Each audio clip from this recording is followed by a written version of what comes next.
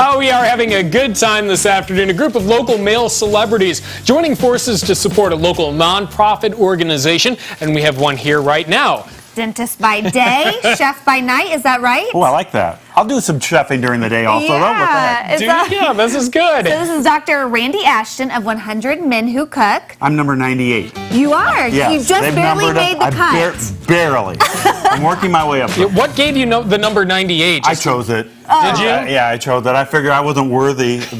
You've seen some of the other chefs there, and they're going to be marvelous chefs there that evening, so I'm trying to work my way up. I don't know. Cheesecake is pretty... If this is where the route you're going. If you move me up, I'll be appreciative of it. Okay, all right. Well, let's see. talk a little bit about the event that's coming up. It's 100 Men Who Cook, who we can see on your apron there, and it benefits Presence Medical Center, right? Correct. There's going to be 100 chefs that are going to prepare their dishes, and they're going to bring it to the Civic Center in Danville this Saturday evening.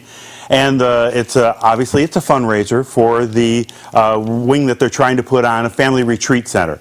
And what it will be, obviously, is what it says, is so the families can come to the hospital, relax in an atmosphere that's close to where their loved ones are having their medical work done. How did you get involved in this? Well, obviously, a couple of people knew that I could cook, and my wife said something.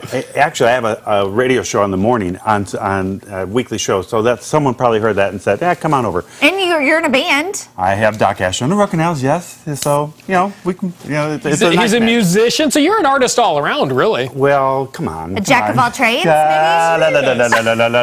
It depends on whom you ask. Oh, okay, so we're making cheesecake today, but this is no ordinary cheesecake.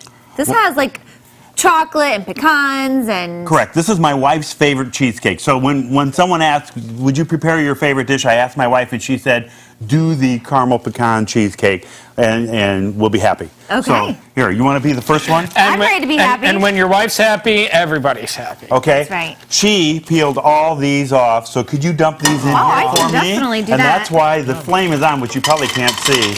They have to immediately go on. Matt, do me a favor. Yeah, what's up? The church key, shake it, Okay. and puncture it.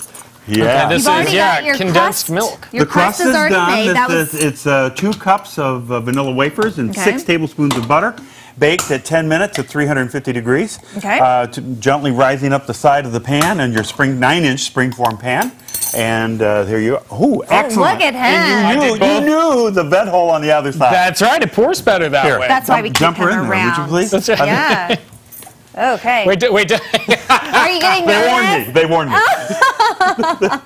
She's the one that's okay. Yeah, I'm the that's one right. that's You did frightening. say it. You did. You've been warned. She'll do great.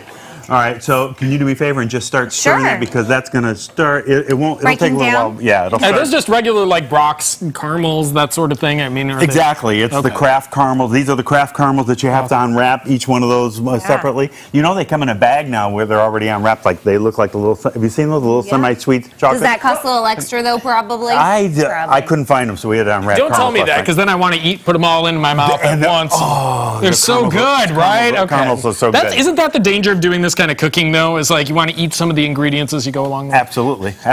So, but you know, that's part of the fun. That's why I have a little extra of everything here. Okay. So are you prepared to make a whole bunch of these for the event? Not right here, but yes. Oh, okay. We have started. I won't tell you how many I'm going to make, but it's going to be a significant number. Yeah.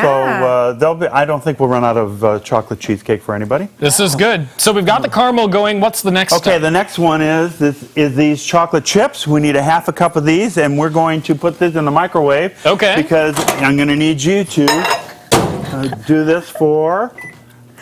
There we go. And stir these up and get those melted, because that's going to go in.